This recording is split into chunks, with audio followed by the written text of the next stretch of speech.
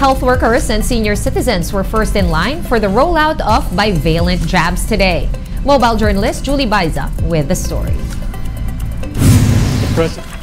President Bongbong Marcos graced the launching of bivalent COVID-19 vaccination in the country at the Philippine Heart Center in Quezon City this morning. Earlier this month, around 390,000 doses of these jabs arrived in the Philippines, donated by the Lithuanian government. In his speech, Marcos Jr. encouraged the Department of Health to continue its mandate in protecting Filipinos against the COVID-19 now that new variants have emerged. That vulnerable group are those with severe comorbidities and with those who have who are a little our senior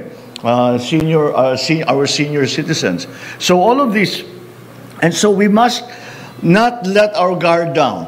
Although the rest of society, the other sectors of our society that have tried to move on and say the emergency is over, and certainly in a way we can say that is the case. However, it is not over completely, and that is why we should not be complacent.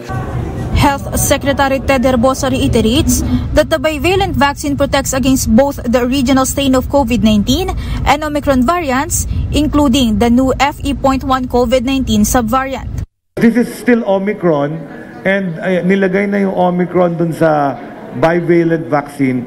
Meron namang cross immunity yan kasi yung mga antigens pareho lang, even if it's a different subvariant. At hindi mahihinto yan. Herbosa got his bivalent COVID-19 vaccine today, becoming the first recipient in the National Capital Region of the jab. So far, 108,000 doses of bivalent vaccines were distributed in Metro Manila, while around 282,000 went to different provinces. Negotiations are ongoing for additional supplies. Meron akong nadidinig na 2 million in negotiation. 2 million doses in negotiation. I cannot tell you the date yet, but we're waiting for that. COVAX will help us get that 2 million.